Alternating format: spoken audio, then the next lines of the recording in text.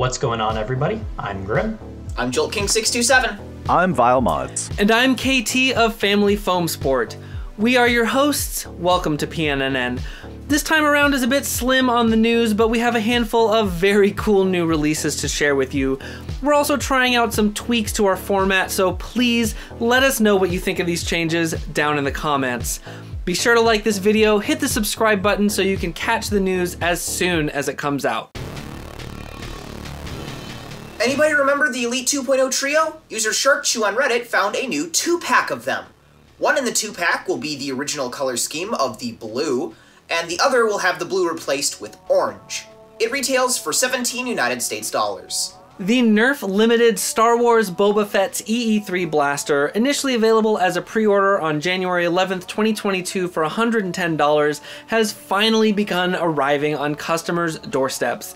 While early limited blasters like the AR Goosebumps and the Mandalorian Ambient Phase Pulse Blaster were promised 6 months after pre-orders opened, but suffered from significant production delays, the EE3 follows in the footsteps of the more recent Aliens M41A and Halo Needler, which were promised 12 to 13 months out from pre-order and delivered more or less on time.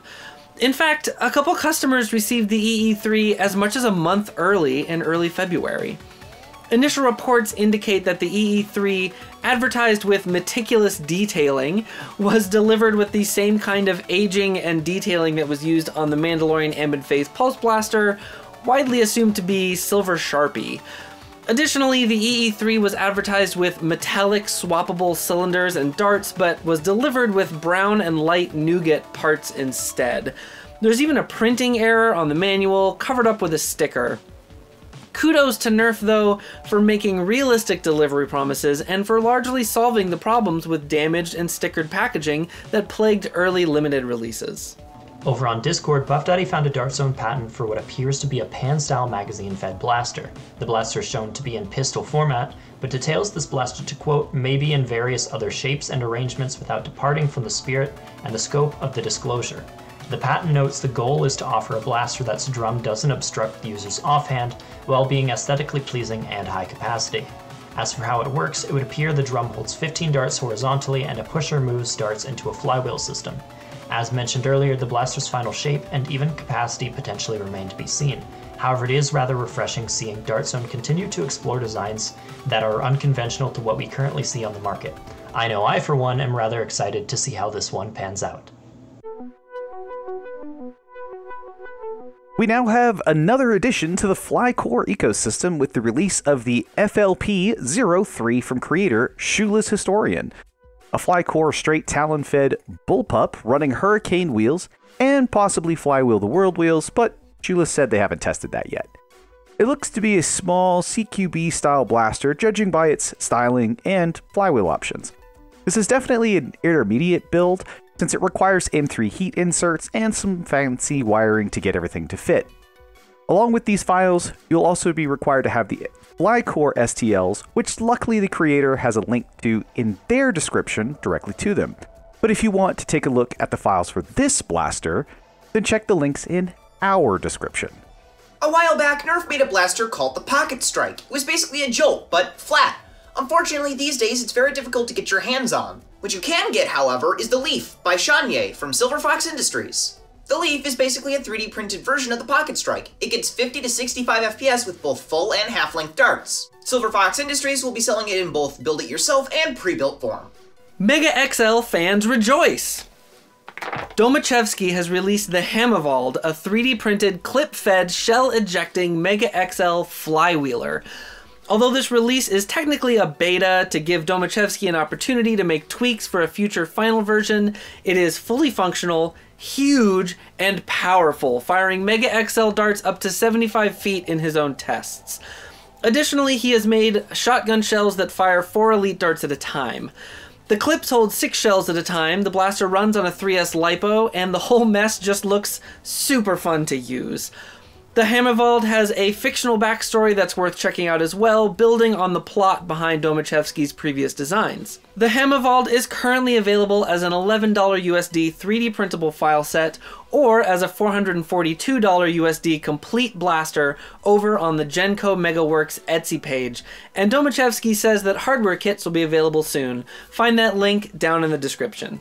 And with more releases over on printables, MeinGonk has released the GNK 200 or Gonk 200, a dual-stage brushless motor solenoid blaster, or as MeinGonk put it, a slim, low-hardware Nerf brushless flywheeler designed for fast playstyles in a small package with gonks. This is a very sleek blaster that runs on 3S LiPo that comes complete with its own folding stock, which looks pretty sturdy from the images. Gonk put a lot of detail into the build description, complete with FPS ranges, configurations, Arduino pinouts, firmware, even the step files to build off the design. Of course, with Creative Commons license, there's no selling of the files or parts without talking with Gonk first. This will definitely be a more experienced build, but does have room for those that want to push the limits further. Links, of course, should be down in the description. In community news, I found a cool vintage Super Soaker at the thrift store today. Actually, we don't have any community news for this episode, but we wanted to take a quick second to outline the changes we made to our show format. Instead of the first party, third party, and community layout that we initially borrowed from This Week in Nerf's tagline, we've decided to reorganize the sections of the show into 3 new sections. Name brand news, which will cover everything related to any brand developing its own blasters such as Nerf, Dart Zone, Buzzbee, Worker, Gameface, and more. Hobby news with a focus on 3D printed designs, mod parts, and gear made by individuals from the community or companies of any size, and an overall focus on the equipment side of the foam flinging hobby. And most importantly, community news with a focus on events and the people that make our community what it is. While we may continue to experiment and tweak with our format in the future, we're excited about this shift and would love to hear what you think down in the comments. I really did thrift this today. It even holds pressure.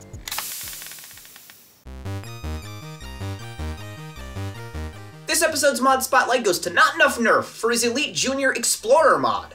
At first it might appear like a very simple mod, but there's a lot more going on here than meets the eye. On the inside, the Smart AR has been completely rebuilt with brass and parts from a Fang QS4.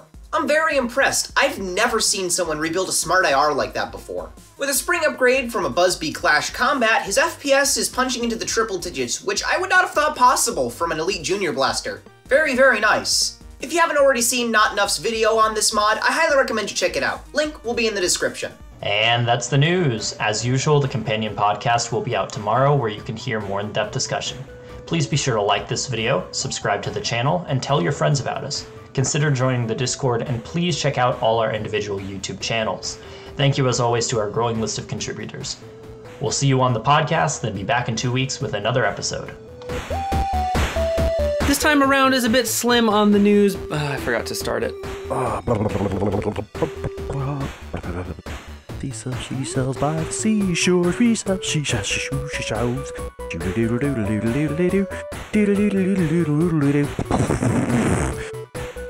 And the Mandalorian Ambin phase, I forgot to stand over to the side. Should I try this side this time? Does this look good? Yes. Yes, it do. Mega XL fans rejoice! I'm gonna be cleaning those up for a while. That was nice. Wow. One take for both. Get wrecked!